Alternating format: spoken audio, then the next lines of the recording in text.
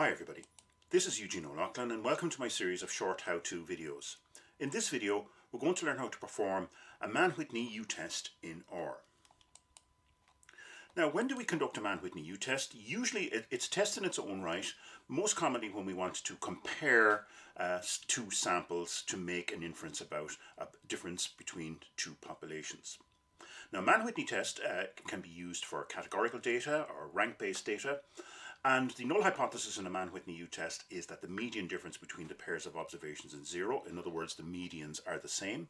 And the alternative hypothesis is that the median difference between the pairs of observations is not zero. In other words, the medians are not the same. Now, typically when we are comparing two samples, we would use the student's t-test, but that test is dependent on both sets of variables being normally distributed. So the Mann Whitney U test is often used, as is the case in this video, when one or both of the samples used in the test are not normal. If that's the case, you cannot use the student t-test. The Mann Whitney U test is the preferred test. So I'm going to use an alpha value of 0.05 for all tests conducted in this video. Now the data that I'm going to use is fictitious movie rating data for males and females. The data is stored in a file called 95datafile.csv. Please note that this data file and all data files used in this series of videos, plus all our scripts, are available in my GitHub, and you'll find a link to that in the information section beneath this video on the YouTube page. So let's read in the data and display this fictitious movie rating data. So quickly to take a quick look at it, this is movie ratings for males and females, 20 males and 20 females. These variables are independent of each other, so this is going to be an unpaired test. So we want to see if there's a difference between the ratings of movies between males and females.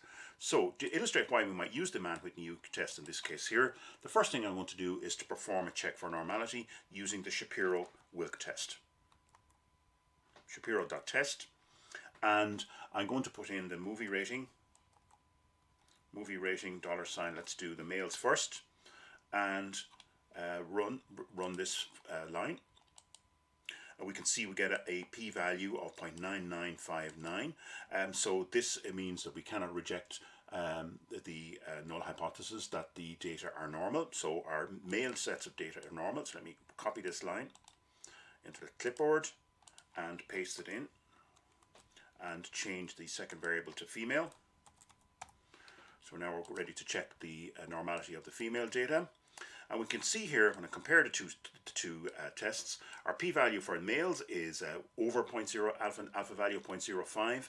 Therefore, we cannot reject the null hypothesis, and these data are normal. But the data for p-value for females is less than 0.05.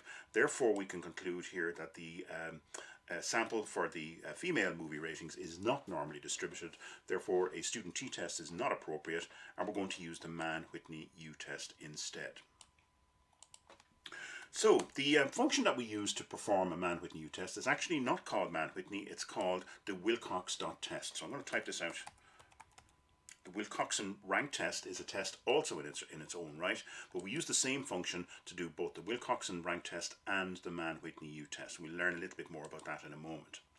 If you haven't used the wilcox.test before, do go to the help screen and type in wilcox.test, and you'll get some information about the test and how to use it in R, what the arguments are and descriptions and so on in there. So it's very useful to check out a function like this if you have not used it before. So we need to be the two things we need to be able to tell the wilcox.test. We need to tell them what the variables are and whether it's a paired or unpaired test. So let's type in the two variables first of all. So I'm going to do, we need to do this test twice, and the reason will be apparent in a moment. So I'm going to put in the movie rating $, male first, comma, and then movie rating $, female second. And as I mentioned before, the Shapiro test has told us that these data are not females are not normal, and so this is the reason why we're using this test. But we also know that male and female data are independent of each other here, which means that they are unpaired. So we want to use the paired parameter here and set it to false. Push that down onto the next line so that we can see it all.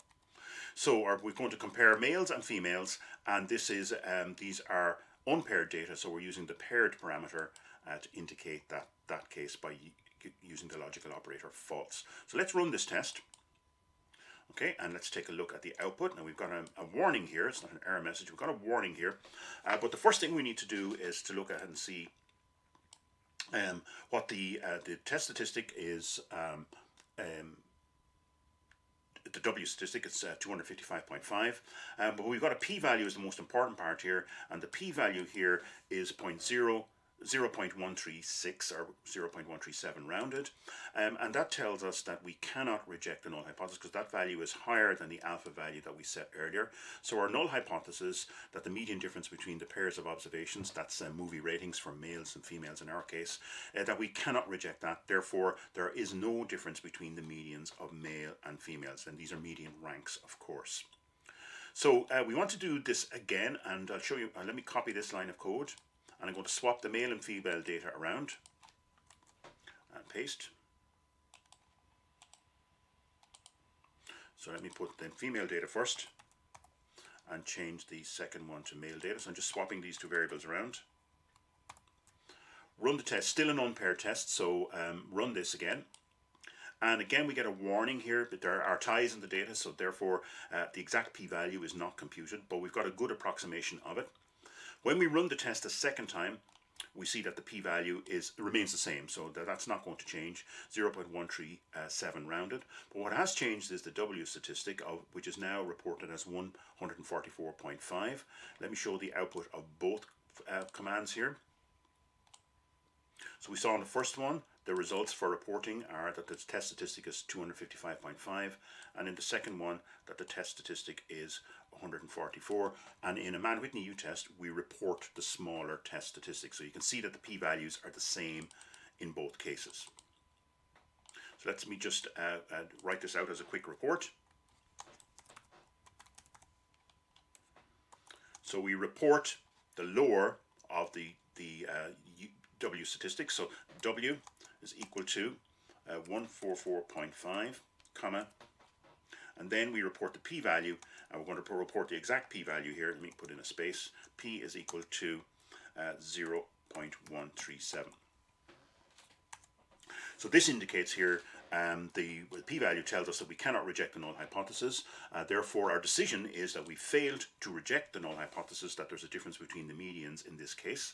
And therefore, we can conclude that there is no difference in the rating of ranks between male and female for the movie ratings data used here. So that's how you perform a Mann Whitney test in R. I hope you found this video useful. Thank you for your attention.